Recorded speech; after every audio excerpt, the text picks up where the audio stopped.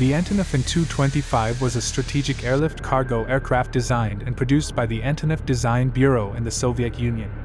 It was originally developed during the 1980s as an enlarged derivative of the Antonov An-124 airlifter for the express purpose of transporting Buran-class orbiters. With a maximum takeoff weight of 640 tons, the Antonov held several records, including heaviest aircraft ever built and largest wingspan of any aircraft in operational service. It was commonly used to transport objects once thought impossible to move by air, such as 130-ton generators, wind turbine blades, and diesel locomotives.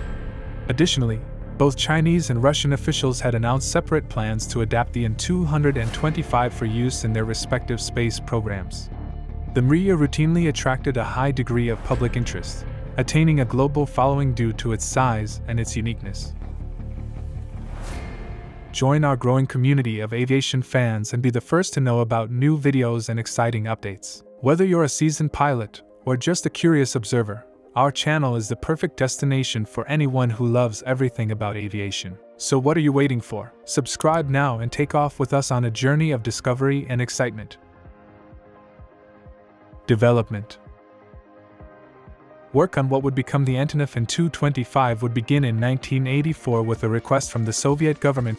As originally set out, the mission and objectives were broadly identical to that of the United States shuttle carrier aircraft, having been designed to airlift the Energia rockets boosters and the Buran-class orbiters for the Soviet space program. Furthermore, a relatively short timetable for the delivery of the completed aircraft meant that development would have to proceed at a rapid pace. On December 21, 1988, the An-225 performed its maiden flight. Only a single example was ever completed, although a second airframe with a slightly different configuration was partially built. After a brief period of use supporting the Soviet space program, the aircraft was mothballed during the early 1990s.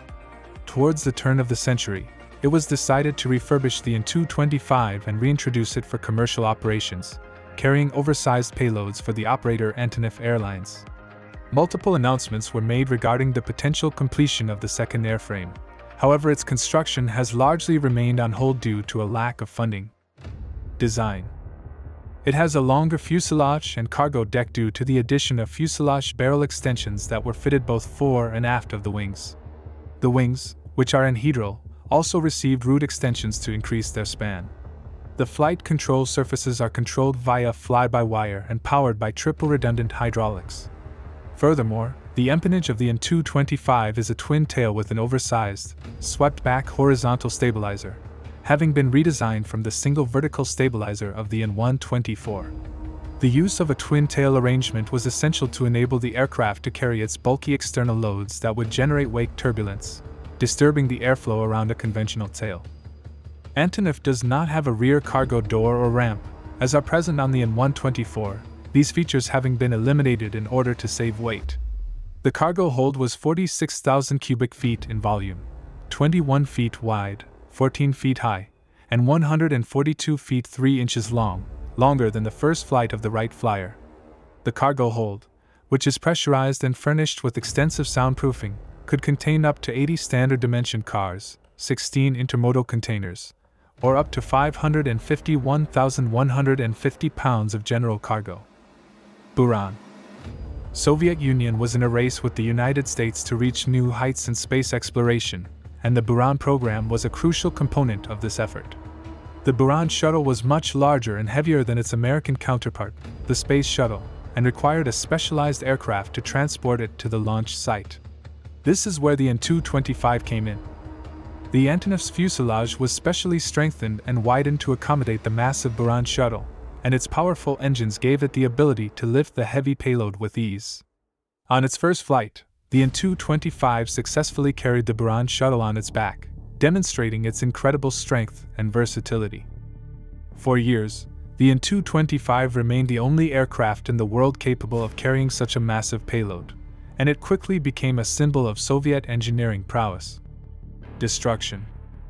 The aircraft's last commercial mission was from 2 to 5 February 2022 to collect almost 90 tons of COVID-19 test kits from China and deliver them to Denmark. From there, it returned on February 5 to its base at Antonov Airport in Hostomel, where it underwent an engine swap. On the advice of NATO, it was prepared for evacuation, scheduled for the morning of February 24th, but on that day Russia invaded, with the airfield being one of their first targets. A ban on civilian flights was quickly enacted by Ukrainian authorities. During the ensuing Battle of Antonov Airport, the runway was rendered unusable. On February 27th, a press release stated that the An-225 had been destroyed by Russian forces. The Flying Colossal. Overall, the Antonov An-225 was an incredible aircraft that has pushed the boundaries of what is possible in the world of aviation. Its unique design and massive size make it one of the most interesting and impressive aircraft in the world, and its role in the transportation of the Buran space shuttle only adds to its legend.